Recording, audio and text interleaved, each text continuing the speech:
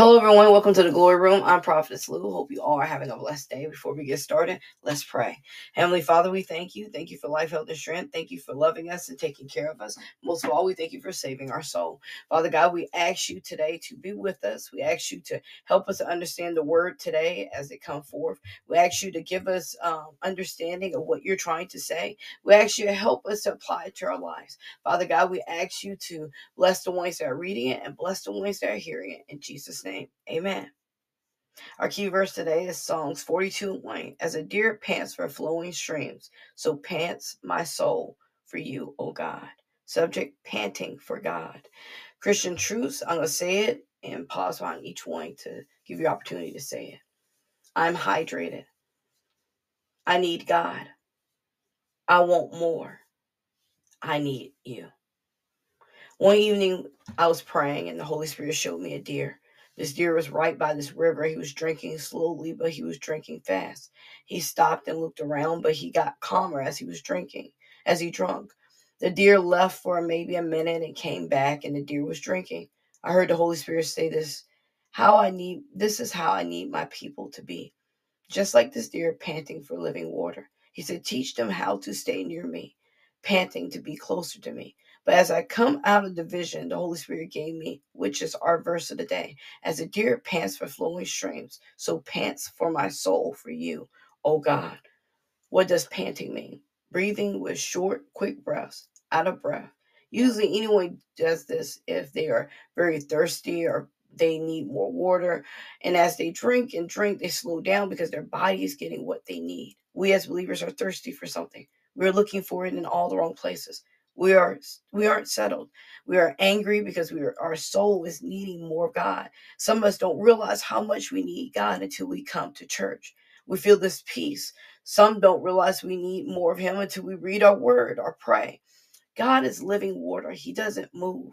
He's constantly flowing for us and waiting for us to come and drink. Verse 2, my soul thirsts for God, for the living water. When can I go and meet with God? The psalmist said, I thirst for you, the living God. When we are believers and we take ourselves away from the presence of God and we ignore times to fast and pray, our soul becomes so thirsty. It's just like when we are working out and we eat something afterward, we need something to wash it down. And if we wait too long, when we do drink, we are drinking so much to quench our thirst. Why? Our body becomes dry and dehydrated. That's what it's like without God. We become spiritually dehydrated. This is what we have been missing. Some people say, I need more R&R. Some say I need a vacation. Some will even say, girl, if I can have one weekend. Still, our soul is looking for God. It's looking to connect with him in more ways than one. Psalms 119 and 131, I open my mouth and pant because I long for your commandments. We have to understand when we are absent from God's presence, we are missing something. We are losing out on knowing him more. We miss out on connecting with him more because we spent those days allowing those things to connect us and to direct us. But when we finally allow his voice to speak, he directs our paths and shows us how we realize this is what I'm missing. This is why I need more than anything to hear his voice. One day I didn't see my dad for over 2 days, which wasn't typical for me because I see my dad every day. And I don't know what it was. Our schedules weren't aligned. Well, one day I called him. I said, where are you? He said, I'm at the house. I immediately stopped everything. I came right over. I saw him and hugged him. I realized that's what I needed. I needed to see him, connect with him, and talk to him. And when I did, everything felt great. This is how the Father in heaven is with us. When we stop and enter his presence, he comforts us because he misses us. He wants to pour into us great things. Still, it's up to us to stop and hear him. And many of us don't want to stop and hear him.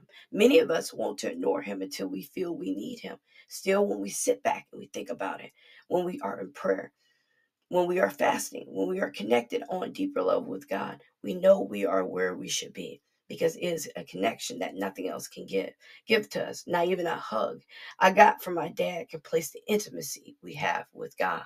The Bible says several times, come. Matthew 11:28, come to me, all who are labor and heavy laden, I will give you rest. John 6:37, all that the Father gives me will come to me, and I will come to And whoever comes to me, I will never cast out.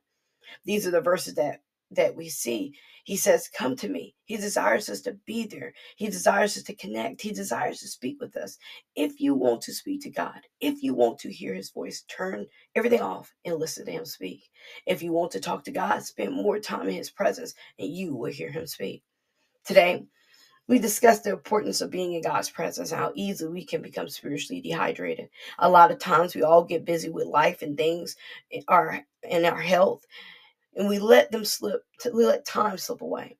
But what we must understand is God wants us to spend time with him. He wants us to be like the deer panting for him. And a lot of us don't want to turn everything off to give him that. Still, God will show up when we give our time and body to him. Many times God asks people, many times people ask me, how can I get God to show up in my prayer closet or in my room? Or how can I feel the Holy Spirit without being distracted and giving constantly not giving myself to him? And I tell him, you have to give yourself to him. You have to turn everything off to connect with him. That's the only way to connect with God. When we give, he will show up. Let's pray. Heavenly Father, we thank you for everything. We ask you to be with us right now and help us to be intimate with you. Lord, we desire to seek you, but sometimes we lose track of time. We ask you today to forgive us and give us strength. Father, we thank you for never leaving us or forsaking us. Lord, we want to give you our time and ourselves. Help us to discipline ourselves enough to turn everything off and become closer to you. Lord, we need you so much, and we thank you for everything in Jesus' mighty name. Amen. Our reference today is Psalms 143:6. I stretched out my hand to you. My soul longs for you as a parched land. John 6:35, Jesus said to them, I am the bread of life. He who comes to me will not hunger, and he who believes in me will never thirst. John 6:35. Psalm 66:18, if I regard wickedness in my heart, the Lord will not hear. The Lord will not hear. Psalm 66:18. Further reading, Proverbs 4, Acts 12, 2 Chronicles 20, and Songs 10. This ends Panting for God. I pray you all have a blessed day. Remember, Jesus loves you. I love you too. Remember to like, subscribe, and follow on any platform. Remember to share with a family member or a friend. And if you could, please share on social media. Thank you. Be blessed.